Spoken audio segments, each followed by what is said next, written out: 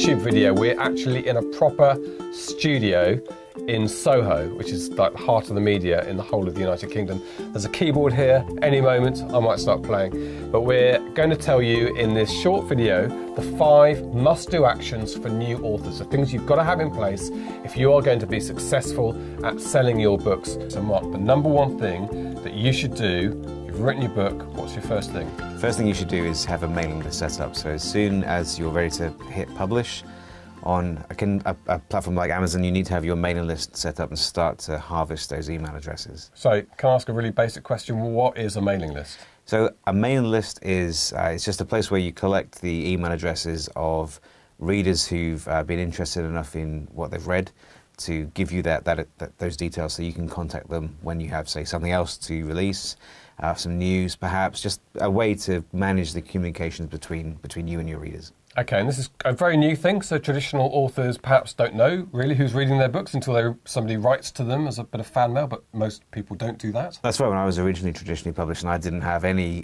communication with my readers whatsoever, which was one of the most frustrating things about the whole process for me. So it's not that new. I mean, it's been something that independent authors have been doing for a long time, and before that, internet marketers, and that of course is. We can learn as authors an awful lot from that kind of business, how to find our readers or customers, of course that's also what they are, and be able to manage the relationship between, on the one hand, the reader, on the other hand, the author. Okay, that's number one. Number two is? Number two, I'd say, is you need a website. So you need somewhere that you can plant your flag, a piece of digital property that is your own. So I love the platforms that I sell my books, and I love Amazon, I love Apple, Barnes & Noble, Kobo, all those places. But they're not going to, well, first of all, they're not going to give me those email addresses of the customers that go and buy my book. So that's another reason why you need that mailing list. But I want a piece of digital real estate that I can call my own. So it's very important for me to have that set up. It doesn't have to be expensive. And the main thing that you're going to have on that website is the facility to take email addresses. So if someone reads your book and then navigates through a link at the end of the book to your website, you need to make it very, very obvious that they can sign up and say, get a free book from you by doing that on your website. Okay, so web presence. And number three, I guess, is linked in a way, which is? Social media presence. So it's very important also to maximize the communication channels between you on the one hand and your readers on the other hand. So a website is a good way to do that. Some people might say blogging. I don't recommend that. I think it's too time intensive for low return. But something you can definitely do and you should do is maximize your social media presence. So I would say pick one that you are going to go big on and then have one as a supplementary. One platform. One platform. Yep. So obviously we've got Facebook, Twitter, Instagram, Pinterest. Lots and lots of different channels available, new ones coming in all the time. For me personally, I would say focus on Facebook. It's the biggest. It's got the best advertising platform, something that I'm really big on. And I have as my fallback, something that is a little less serious but still valuable. I use Twitter quite a lot. But you know, people will be different, and it also depends on what you're writing. If you're writing young adult, you might want to be on Instagram or Pinterest more than Facebook potentially. Yeah, so that's important to understand. Different demographics move towards different social media platforms. Here on YouTube, hopefully, is where people are watching this. But Facebook, I love Facebook. It's a big part of my community where I live. But my daughter probably won't join. I don't know. Maybe she'll join Facebook in the long term, but she's on Instagram. Yeah, exactly. So yeah, research your audience, find out where they are, and then make steps to try and interact with them on their platform of choice. Okay, we're racing through these. Top tips, that was number three. Number four, then? Number four is, I think you've got to approach the business of publishing with the assumption that you'll be successful. So assuming that you will be successful, make sure that things like you're incorporated. So it's more tax efficient in this country, and you know, viewers should take local advice if necessary to find out what the situation is where they are.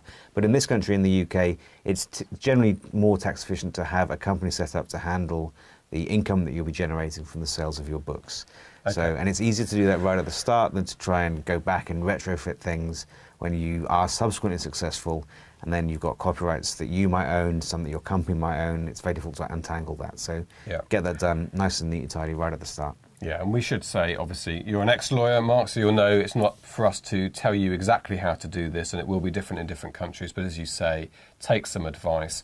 And there's also another thing is that occasionally authors with the best will and intention in the world, can end up in a liability issue with something may have written in a book, somebody thinks they're identified, and if you haven't got yourself set up as a limited liability company, you are putting things on the line, like your house and all the money you have. If you've got a limited liability company, that gives you some protection there. Absolutely, yep. Okay, other legal advice is available. Absolutely. And our fifth, number five. The fifth and final thing is kind of a mindset thing. So it's be professional. By that, I don't just mean treat the business side of your, your writing business professionally.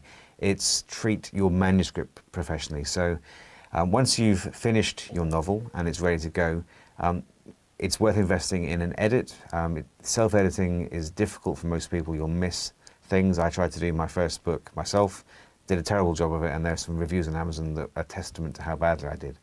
So it doesn't need to be very expensive, but I would say save up, if necessary, for an editor, at least a proofreader, to make sure that your book is as free of errors as possible.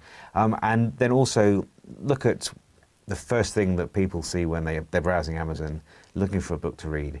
It's not the story necessarily, it's the cover. Cover is the thing that sells, so you need to make sure that your cover is professional. So, I mean, again, I'm not artistically minded in that way. I wouldn't know where to begin to make my own cover. So I invest in a reasonable amount of money, certainly not beyond the means of most people, to get someone who is a professional. He makes professional book covers, and he does those for me. My kind of overall strategy on this is I want my books to be indistinguishable on Amazon's virtual shelves from the books of the traditionally published authors with whom I'm competing.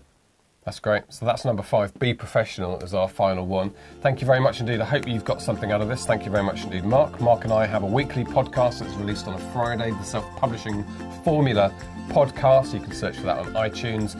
Mark has a really useful course about setting up a mailing list, which you can find at selfpublishingformula.com, and look on YouTube for our other videos, and hopefully you will be part of the community who are changing the face of publishing around the world.